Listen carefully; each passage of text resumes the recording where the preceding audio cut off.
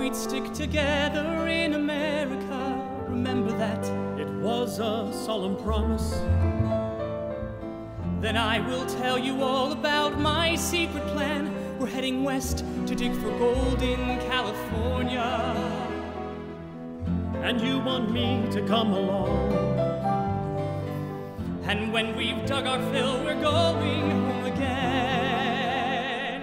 to build a mansion where we'll live like country squires. There's no farm hand who's done that before.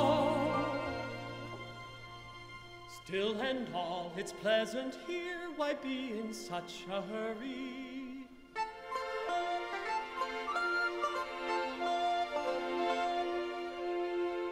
Think of all the poor old wretches that we've left behind us.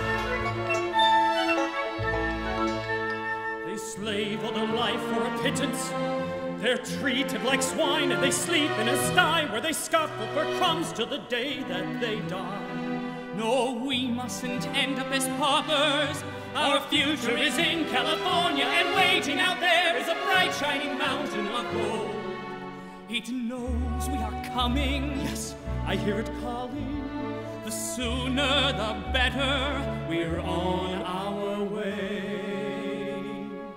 The pitiless fight for survival out there would be fatal for you, and your whims can only lead to disaster.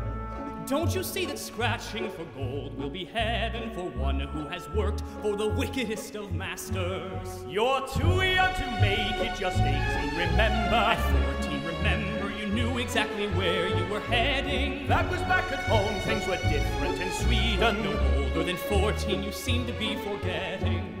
As a child, you went reaching for rainbows, I see that you still do.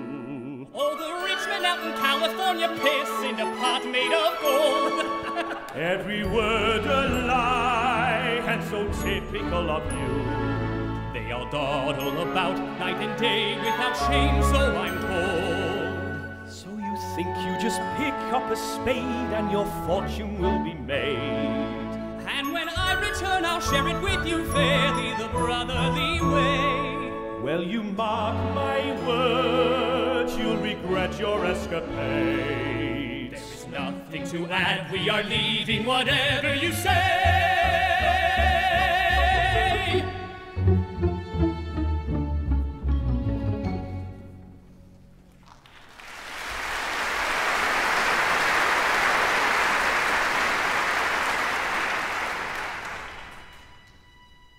Carl Oscar's quest is over. He has found the home of his dreams. On the shores of Lake Kichisaga, he builds a rough shanty to shelter them through the winter. Here Kristina gives birth, her first child born in America. I am her midwife. Yes, here in America, in this wilderness, we have put the old ways and the old hostilities behind us.